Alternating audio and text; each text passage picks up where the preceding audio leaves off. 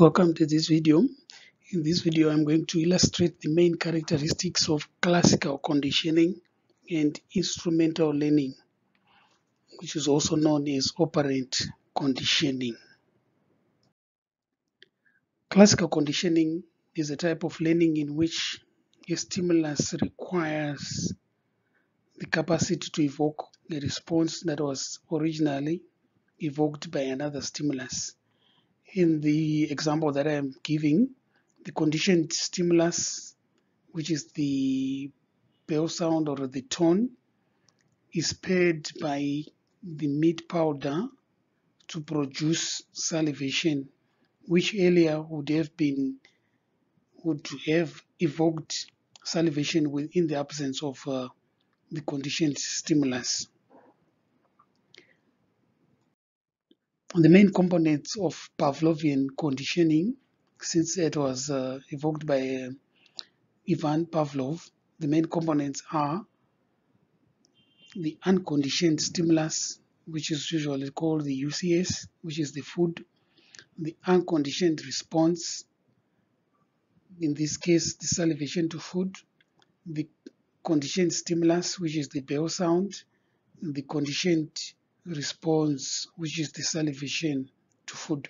You'll notice that the unconditioned response and the conditioned response are the same, while the unconditioned stimulus and the unconditioned stimulus are different.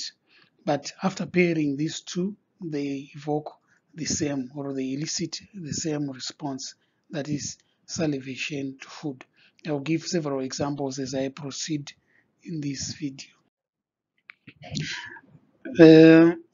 Before conditioning, you will notice that the unconditioned response, which is the food, will produce the unconditioned response, which is salivation. And before conditioning, not after, is stated here. Before conditioning, the bell sound alone, which is a neutral stimulus, will not be able to produce any response. So after ringing the sound or the bell, a dog will not do anything. But during conditioning, you ring the bell and present the food, eliciting the unconditioned response, which is salivation. That is, after pairing the two, the bell and the food, you produce the unconditioned response, which is salivation. Then after conditioning, ringing the bell alone, which now becomes a conditioned stimulus, you'll be able to elicit the conditioned response similar to the one that was being produced earlier in the absence of the bell, that is salivation. After conditioning, the same response is elicited from the dog. And B.F. Skinner's instrumental learning or operant conditioning. This is also referred to as trial and error learning. And the procedure in operant learning allow active participation by the organism in deciding what behavior to engage in or which behavior to avoid. That is, the organism decides within its own environment as it operates within that environment the kind of behavior to produce. And the organism hence operates upon its environment and observes the consequences of its operations. That is, in the end, the organism is instrumental in the learning process. So the onus is on the organism when we talk about operant conditioning. Then there are several types of instrumental learning. We have positive reinforcement. That is reinforcement that occurs when a response is strengthened because it is followed by the presentation of a rewarding stimulus. Then we have negative reinforcement. This is the strengthening of a response because it is followed by the removal of an aversive or an unpleasant stimulus. And then we have punishment. where an event that follows a response that weakens or suppresses the tendency to make that response. So you notice that in positive reinforcement and negative reinforcement, there is a tendency to increase behavior or producing the same desired behaviors, whereas in punishment, there is a weakening or a suppression of that behavior after the response has been made. I will give several examples as I proceed so that you will see the main distinctions between these three. In this example, you will notice positive reinforcement. This is whereby you add a reward following good behavior. In this case, a puppy is given a bone when it does good behavior. This increases behavior. And in negative reinforcement, you remove a deterrent after good behavior is established. In this case, you take off a leash when a puppy learns not to run away. That is, by removing this deterrent, the tendency is also to increase the behavior. Then in the extinction, you do not reward or otherwise encourage bad behavior. For example, ignoring a puppy when he barks needlessly. So in this case, you decrease the behavior. Then in punishment, you add a negative consequence following bad behavior. Or that is like tapping or spanking a puppy on the nose if he or she tries to bite someone. So this tendency to bite, these biting behaviors will decrease after the presentation of the punishment. I will explain punishment further as I realize the techniques. There are several techniques of making punishment effective.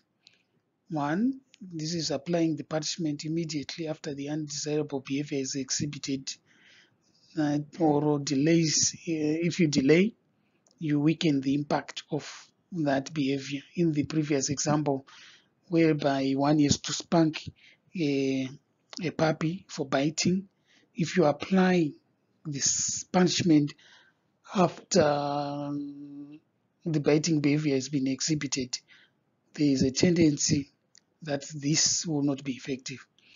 And also, using forms of punishment that are less severe is more effective. Severe punishments increase the occurrence of unwanted side effects. That is, if they are severe, there are unwanted side effects that may occur. And also, you have to make the punishment consistent. It has to be consistent, and you have to explain the reasons why the punishment has been given. And you also have to minimize the dependency on physical punishment, since this tends to increase aggressive behavior. And also making available alternative responses other than the desirable ones. So all these points are there to ensure that punishment becomes effective. There are several principles of behavioral learning, and these include the role of consequences, reinforcements, negative and positive, as I have alluded to, punishment, as I have also stated, the schedules of reinforcement. In this video, I have not touched on this one. I expect you to research and read further on what we mean schedules of reinforcement. This is where we talk of fixed ratio and all the others. The immediacy of consequences and extinction. I've talked about extinction in the last slide, as well as maintenance. I expect you to read on these issues so that you increase your understanding of the principles of behavioral learning. Distinction between classical conditioning and instrumental learning. There are several distinctions. The learning procedures are different. That is, the way organisms learn. These are different. And in classical conditioning, a response which invariably occurs to an unconditioned stimulus becomes associated with and is elicited by another conditioned stimulus. When the responses are being produced by an unconditioned stimulus, in a sense, the organism is passive. And in instrumental learning, reinforcement depends on the organism's response. There is no unconditioned stimulus, that, like in the case of classical conditioning. There are several issues that are different. A signal is placed before a reflex, that is in a classical conditioning. The main point here being before. And in operant conditioning, a reinforcing or punishing stimulus is given after a behavior. And classical conditioning was developed in Russia by Ivan Pavlov, and it was in operant conditioning. It was developed in the United States. It is known as Pavlovian, while this is also is known as Skinnerian after B.F. Skinner. And it is, as I was talking earlier, it is also known as respondent, while this one is also called instrumental conditioning, that is operant conditioning. Classical conditioning works with involuntary behavior like salivation is in Pavlov's dogs, whereas in operant conditioning it works on voluntary behavior. In classical conditioning, the behavior is said to be elicited, while behavior is said to be emitted, that is in operant conditioning. And this is typified by Pavlovian dogs, and this one is typified by Skinner's box, which is Skinnerian, which is called the Skinner box. In terms of reflexes, under classical conditioning, these are inborn, and under instrumental, they are not inherited, but they are learned. Whereas here they are learned in classical conditions, they are inborn. Then they are inherited as shown from birth, that is in classical conditioning, and in conditioned response, they are learned by the organism within its environment as it operates within that environment. And these are present in all individuals, that is in classical conditioning, and in operant conditioning, they are not the same in all individuals. In the case of classical conditioning, salivation is basically the same in dogs, whether we're talking of Russian dogs, Zimbabwean dogs, African dogs, European dogs. This is the same. Unlike in conditioned response, they may not be the same. An example of classical conditioning is withdrawing the hand when you touch the fire. That is typical classical conditioning. You withdraw your hand after touching a fire, whereas in conditioning or operant learning, standing in attention when you hear the national anthem. This is typical operant learning. You learn through experience, through different learning situations. It becomes operant learning or instrumental learning. So in a nutshell, operant conditioning is whereby the subject learns behavior by associating it with its consequences. In this case, in the example shown here, the dog would learn how to jump over the ring and get a bone or a goodie.